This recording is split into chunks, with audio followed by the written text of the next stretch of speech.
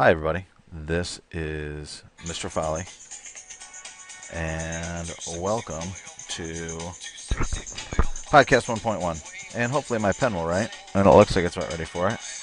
And we are going to learn about the different models, the Bohr model and the quantum mechanical model. Of course my pen's not writing.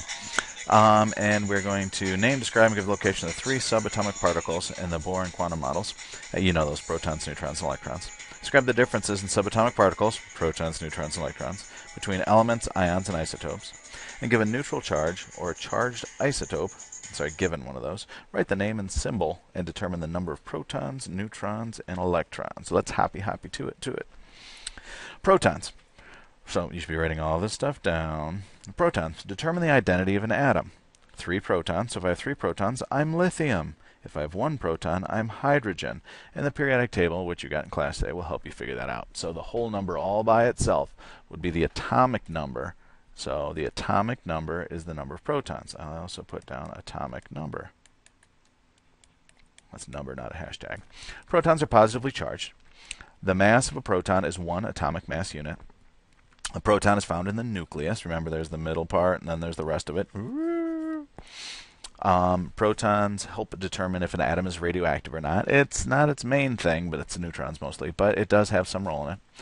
2 particles with the same number of protons are called isotopes. So see below. So see this guy right here? Lithium has 3 protons and 6 in a mass of 6. This is the mass. Lithium has 3 protons and a mass of 7. Oh, the same but different. So all they are is they're a little bit heavier for different ones. But they have the same number of protons. Protons determine your identity. If you have 3 protons, you're lithium. The rest of it doesn't matter. Protons don't change when ions form. Electrons do change when ions form. Electrons. Oh, so much for electrons. Determine the charge and reactivity of particles. So what does an electron do? It determines the charge, am I +1 or -1, and how reactive it is. Electrons are negatively charged. Electrons are in energy levels, rings, and that's not quite right, but we think of it this way. This is the Bohr model. You should draw this picture. Bohr. And electrons are in rings. This is the second best model. The best model is this one. This is the quantum model. The quantum mechanical model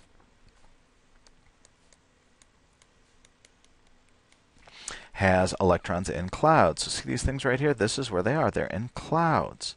Notice how they're not in perfect rings. They're in clouds. Okay? They have no effect on radioactivity. And the mass of an electron is negligible. So what does negligible mean? Well, it means zero-ish. So like everything Zoe ever says. So does Zoe talk in class? Yes. Does anyone listen? No. Does anybody pay attention? No. Is it life-changing? No. It's just blah, blah, blah, blah, blah. 2 particles with the same number of electrons might be different things. Okay? So if you have the same number of electrons, they might be different. Remember, protons determines your identity. So neon and F negative have the same number of electrons. It happens to be 10. So F negative, hey, that's Jack's grade. I thought everybody started with an A. Not everybody. To be -1, you gain an electron. That would be 1 electron. To be -2, you gain 2 electrons. To be +1, you lose 1 electron. To be +2, you lose 2 electrons. So whenever you change your charge, you don't change protons, you change electrons. Sox fans, I'm positive you are a loser. So to be positive, you have to lose. Neutrons. Determine the mass and nuclear stability of an atom. Neutral means without a charge. So that means that neutrons are without a charge. In the quantum mechanical model and Bohr model, they're in the nucleus, and they're really always in the nucleus. Isotopes have the same number of protons, but a different number of neutrons. And neutrons I put up here determine the mass. So basically, all neutrons do is say whether you're fat or skinny. Okay. Neutrons do not affect ion formation, and their mass is 1 atomic mass unit. Isotopic notation. So we're going to figure out right down here how many protons are in this right here. So protons is this number right here. This is your atomic number. And it's the number of protons. So how many protons? For the first one, 1. How many neutrons? So this right here is the mass. So you need to know that mass, you need to write this down, equals protons plus neutrons. So if my mass is 3, that's going to equal my protons, 1, plus my neutrons, 1 plus something is 3, 2. And how many electrons? Well, this doesn't have a charge on it, so it's going to have the same number of protons as electrons, and that would be 1. I forgot to put a little plus 2 here, so when you copy these down, make sure you put a plus 2. Uranium-235. Okay, so how many protons does uranium have? So I'm going to put these in order, kind of, sort of. How many protons does uranium have? This number right here tells me the protons. Hey, that's 92. How many neutrons? Well, remember, mass is protons plus neutrons. Let's see if my eraser will work. Hey, it does. So if the mass right here is 235, and my protons are 92, plus neutrons. Well, get out your handy-dandy little calculator or do this math yourself, and you will see that it is 143, I hope. And then electrons, notice it doesn't have a charge up here, so protons equal electrons, so it would have 92 electrons. Now this one, notice, do put in the plus 2, okay? Do put in that plus 2. So for titanium plus 2, it would have 22 protons. Put that in a box because I did that for the other one. 22 protons, and the neutrons would be mass is 48 equals protons 22 plus something, right? So that would be 46. You can check your calculators if you don't believe me. And then the electrons, notice because it's plus 2, do I have more negative electrons or more positive protons? Well, because it's plus 2, I have more protons. So that means I have more protons, so I only have 20 electrons. So just to remind you, I did these in order: protons, neutrons, electrons. So, and this is isotopic notation. You got this over that with a number. Standard notation, so we're going to figure out how many protons, neutrons, and electrons. Carbon-14. Okay, so we have to look at the periodic table that I gave you. So remember, carbon symbol, look up carbon as C. This dash right here is the mass. Remember, the mass number goes on top? That's 14. And if I look at the periodic table, carbon is number 6. So protons for carbon would be 6. Neutrons, mass minus protons, 14 minus 6 is 8. And electrons, no charge here, so we're good.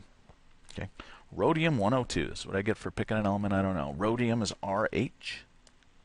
And when I looked up rhodium, and it's RH, I see that it is number 45. So I'm going to go ahead and put its atomic number down here. This dash tells me the mass is 102. Protons, 45. Neutrons, 102 minus 45. Ooh, that is 60, not quite 60. That is 57. And electrons is the same as protons because they don't have a charge. Calcium-41. Calcium is Ca. We'll look that up to make sure it's not carbon. Calcium is 20 on the bottom. When I look at the periodic table, it tells you the atomic number is 20. And this tells me its mass is 41. Notice how this number does not have to match the periodic table. It is whatever it happens to be. Protons 20. I'm going to go crazy and say my electrons are 20 right away too. Neutrons, 41 minus 20, 21. Rock on. Ions have a charge. What would be the isotopic notation for sulfur-33 with a -2 charge? Best way to do that is to write sulfide-33. Ide equals negative. Okay? And then if I just put the ion part, it's usually the positive one. Okay. So sulfur-33. So I'm going to have S, and then this -33 means this is going to be 33. If it has a -2 charge, I'll put a 2 here. And I look at the periodic table to see how many protons sulfur has. 16. So this bottom number right here is my number of protons, which is 16. My number of neutrons, which is mass minus protons, which is 17. And then electrons, because it's negative, it has more negative electrons than protons. 2 more. Right? So 18 negatives, 16 positives. That would give me a -2. What would be the isotopic notation for strontium-88 with a +2 charge? So strontium, look at the periodic table, is Sr. When you find strontium, you'll see it's 38. And if it's -88, if it has a +2 charge, protons, 38. Neutrons, 88 minus 38 is 50. And then electrons, remember, if it's plus 2, that means I have more protons than electrons. 36. Give the isotopic notation for 2 different isotopes of aluminum-27. Remember, an isotope means different number of neutrons. So I'm going to start with aluminum-27 and figure out how many I have. Aluminum-27, so its mass is 27 with that dash. Aluminum has 13 protons. So what's going to be the same is I'm going to have aluminum. It'll still have 13 protons, but it'll have a different number of neutrons. And the way I'll show that is with a different mass. 28. Yeah, that's it. Or I could have aluminum, 13. 65. Whoa, that's crazy. Any different mass as long as it has the same number of protons. Give 2 different ions for bromine-77. Okay, so bromine has 35 protons. I think I said bromine. Oh, I'm going to give these ions. So I can have it be bromine 77, and it can be -1. Hey, how about that? And then I can do the same thing, 77, 35, bromine, +1. Now the only difference here would be protons, still 35, neutrons, 77 minus 35 is 42. Electrons, if it's -1, I need to have more electrons, 14. This one's almost exactly the same thing. Protons, still 35. Neutrons, 77 minus 35, still 42. And electrons, if it's +1, I need to have fewer electrons than protons, 34. Okay? Notice since this doesn't have a charge, the protons and electrons, protons will be 13 all the time, electrons will be 13 all the time. All right, where is my next slide? Summary. Oh, I got to put back on my creepy song. So know how protons, neutrons, electrons change in ions, isotopes, and the Bohr quantum model. Note, only electrons change in models, or whatever that is. Write isotopic notations and know the properties of protons, neutrons, and electrons. That's it. Toodles.